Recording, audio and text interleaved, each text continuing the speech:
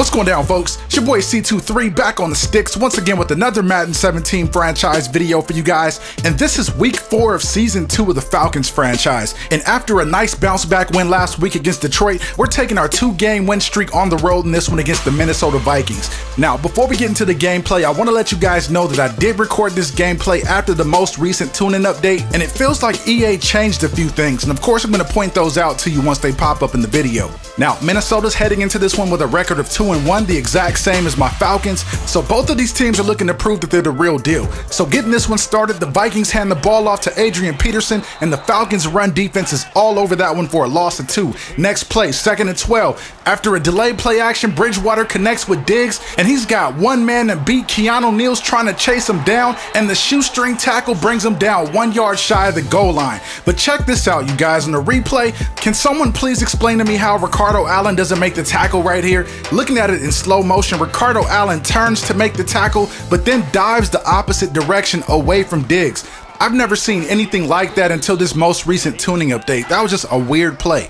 Anyway though, after a couple of run plays are shut down here on 3rd and goal, we stop AP from breaking the plane, but the ref throws a penalty flag and it's a face mask on the defense. So of course they get a brand new set of downs. Bridgewater comes back and makes an easy completion for a touchdown to his tight end Rudolph, and just like that they're up 7-0. So how did the Falcons respond? Ryan taking the snap under center, connected with Josh Gordon, and he's got nothing but open field in front of him. He gets it all the way to the 15-10 and runs out of gas just shy of the goal line there at the 3-yard line. What a run after the catch by Josh Gordon right there. So after the huge pass play, we're looking at a 1st and goal now. Matt Ryan just fires it into Julio on a slant. And are you guys noticing that Julio's doing the same exact touchdown celebration as Rudolph on the last play? I don't know if it's just a coincidence or maybe if it's a glitch, but it just seems a little bit strange to me that they do the exact same touchdown celebration. Now check out the kick meter right here, you guys. Did you guys see the way that it only registered my 2nd click? And for all of you guys that may be thinking that it's user error, no, I know how to kick field goals. Something is going on with the kick meter. But we're going to keep things rolling though. On the Vikings' next possession, they try to go to the ground game.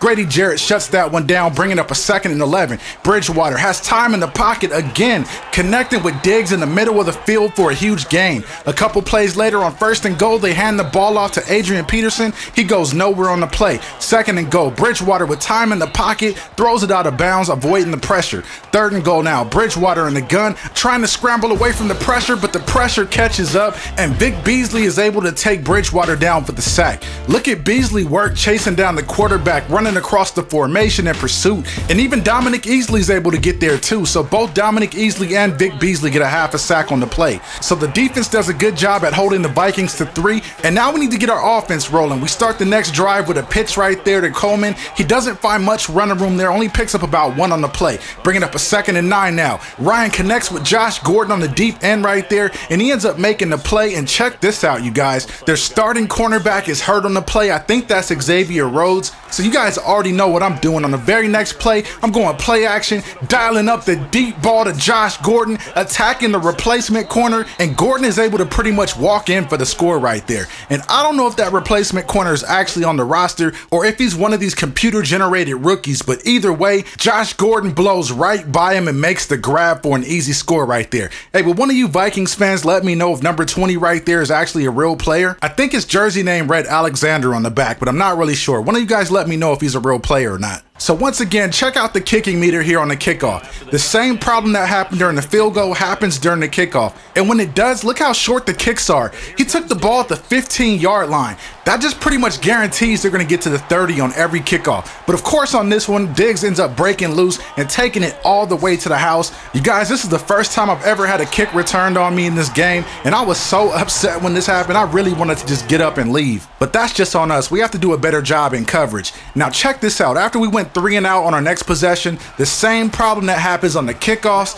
field goals are now happening on punts. Anytime that kick meter comes up, that's what happens on my kicks. Is there anybody out there that's having the same issue with the kicks as I am? And on top of that, our nickel corner Dre Kirkpatrick gets hurt on the play. So this is definitely a really strange game, you guys, but it gets worse because on the very next possession, Adrian Peterson breaks one loose and takes it all the way to the house, you guys. Our run defense on that play was just horrible.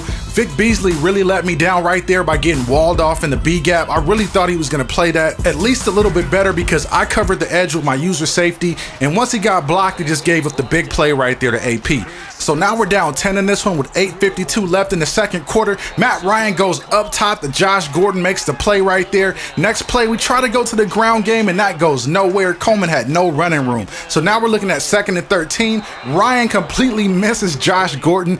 That pass was just so inaccurate, it's laughable. I don't know what happened there. So on 3rd and 13, look at the catch by Julio, going up and grabbing it one-handed like that. And on top of that, there's a face mask on the play, so we'll take the extra yardage. And check out what happens a couple plays later on 2nd and 10. Coleman gets tackled there for a short gain after the handoff, but that play should have been a touchdown if Patrick DeMarco blocked that one guy right there.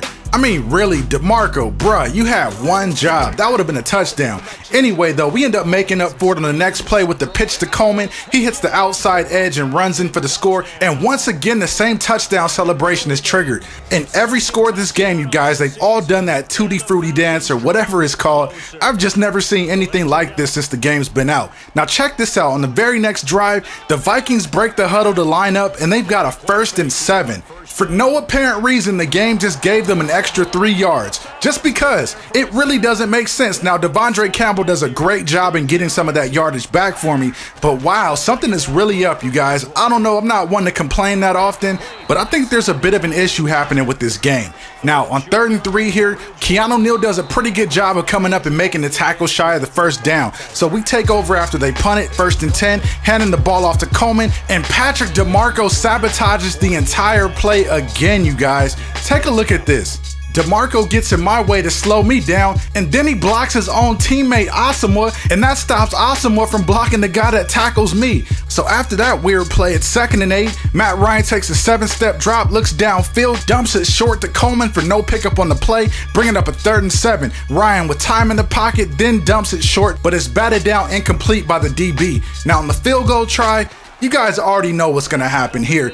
The field goal attempt is way short. It's only a 42, 43 yard field goal, so it's definitely makeable, but I can't get it there because of the broken kick meter. So we're still down 3 in this one. Bridgewater tries to take a shot, but it's broken up by Westmoreland. He did a really nice job at batting that one down. So on 2nd and 10, Bridgewater with the snap and completes the pass to Skinner for a nice pickup down the seam. A couple plays later, they toss it to AP, and look at what happens. AP does what AP does, throwing off defenders all the way to the goal line for the score right there.